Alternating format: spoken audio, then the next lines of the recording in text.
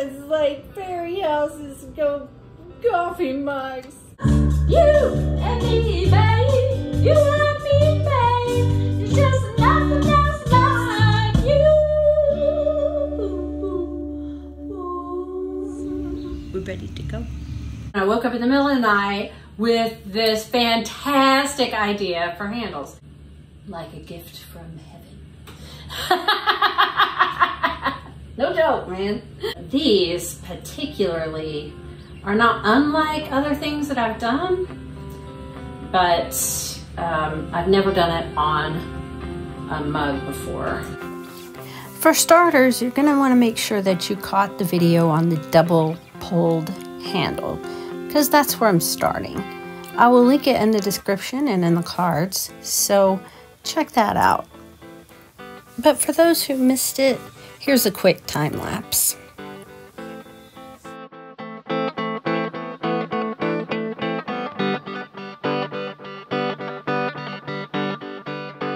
Have you ever felt like you were just watching your pot fall apart before your eyes? Well, that's kind of what's going on here. I noticed a crack developing in this loop, and if you catch it early enough, this is totally a quick fix. All you need to do is make it worse, and then you can make it better. Score all the way to the end of the crack. If the crack has gone halfway through the handle, score halfway through the handle. If the crack has gone all the way through the handle, you're just gonna reattach those two parts with a little extra clay. Once you have gone all the way to the end of the crack, compress the clay and add more clay where it's needed, and over the top, slip and score the whole mess. It's not any different than making any other attachment. I love using this particular tool because it's rounded on the back, but I can also scoop up extra clay very easily in the little scoopy shovel-like end. How's that for a description? And while we're making apologies, I really did think that the video quality on this was recording better than it did actually record. So I'm sorry about that too, but it is what it is.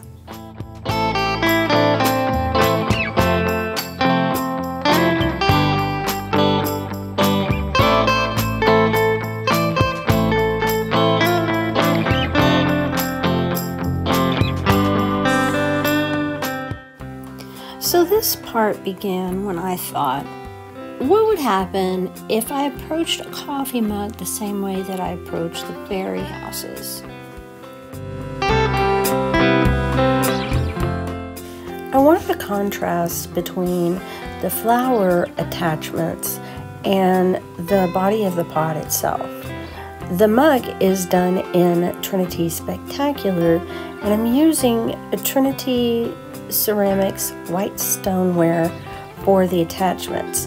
Now these two clay bodies play very nicely together, but I have tried other clays in other combinations before too. I encourage you to explore, see what you can put together, because this worked great. Look. Not the cutest thing ever. So fun. So fun. Oh my gosh, I'm totally geeking out over this cup. It definitely has some gradu on it and it needs cleaning up. But oh my gosh, it is so fun. So fun. I had to watch myself because I almost put this flower right up here. Right where a left-hand person would take a sip. That's an issue. Say goodbye to all of your left-handed customers. I'm just saying. Can't have that. I love it. Super fun.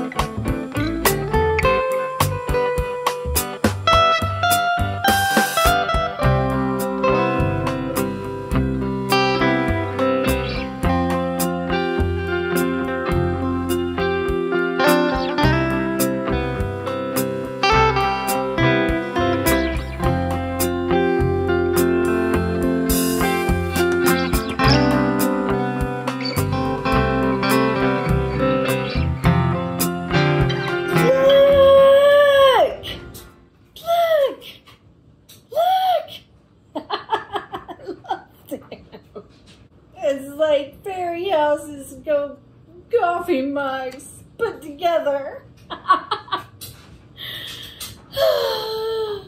I think I'm going to leave them to go bone dry at this point because I seem to be gouging them with fingernails and tools more than I am helping them by smoothing out the grotto. So y'all tell me in the comments which one is your favorite. Do you like the big flower and the butterfly? Do you like the roses? Do you like the little flowers with the bee? I like them all.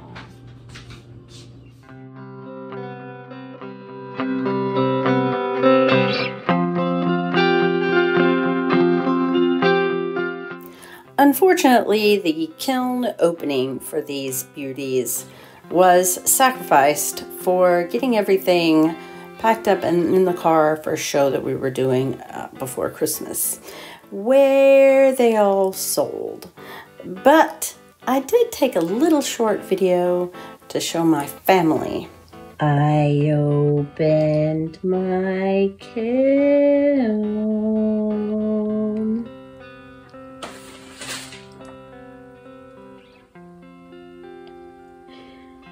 Almost everything looks amazing.